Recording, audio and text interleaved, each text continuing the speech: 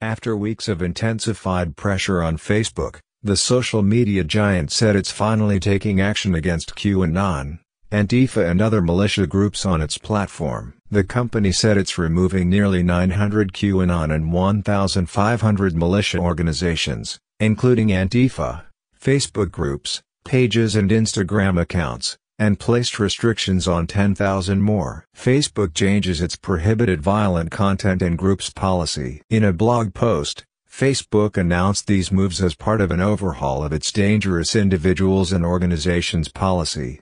Prior to this, the company only removed content or groups that directly called or advocate for violence. The company has admitted this allowed violent groups, who present significant risks to public safety, to skirt these rules to remain on the platform. However, we have seen growing movements that, while not directly organizing violence, have celebrated violent acts, shown that they have weapons and suggest they will use them, or have individual followers with patterns of violent behavior, the statement said. Facebook's new policy attempts to stymie these groups by restricting rather than removing content from them, and removing content with veiled violent language and symbols. While we will allow people to post content that supports these movements and groups, so long as they do not otherwise violate our content policies, we will restrict their ability to organize on our platform, the company said. The blog post lists a number of actions that the company will take, including limiting recommendations from these groups, reducing their rankings in the newsfeed and search, and removing their ability to run ads and fundraise on the platform. They also say they're reviewing Instagram's related hashtags, too. These decisions stop far short of banning these communities outright.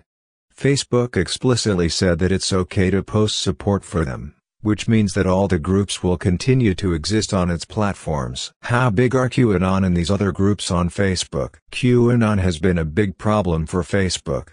At its core, it's a community built around a conspiracy theory about Donald Trump trying to uncover a secret group of elites who are running a satanic child sex abuse cult. The source of all information is an anonymous poster on internet image boards who claims to be a top-ranked security official trying to get the word out. Reporting suggests the anonymous account is run by 3 people who are using it to make money. But there are millions of people who are involved in these online communities. Leaked internal Facebook data revealed that QAnon Facebook groups had more than 3 million members.